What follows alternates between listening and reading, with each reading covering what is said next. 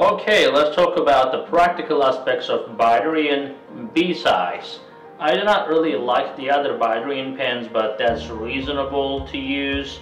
It has only 4 steps in it, and let's review that.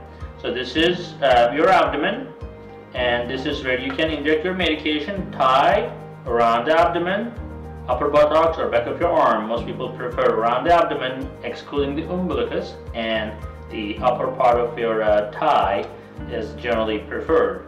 So the 4 steps. Number 1, this medication needs to be mixed a little bit, so you have to baby it and you need to keep it upright and then shake really hard for 15 seconds.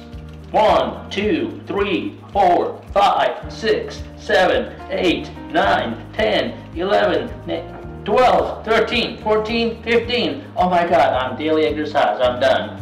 Okay, now you're supposed to see this nice cloudy appearance. As you can see here, that means that it's mixed well. If it is not, keep shaking. Anyways, I think we are done.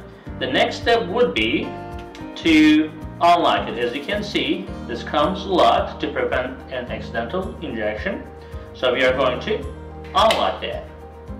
Now, the next step is important. You have to keep this upright and you have to turn the cap in a counterclockwise direction and do not pull, because it can actually start injecting. So you take that cap off by turning that, and now as you can see, the pen is ready to inject. Okay, now you turn that down, well, against your abdomen or thigh, and then all you have to do, firmly press down. Now the medication is going in, as you can see, and then once you see the all medication is in, generally takes around 5 or 10 seconds, you should be able to pull that back. And that's it, you're done. Congratulations. Thank you very much for watching.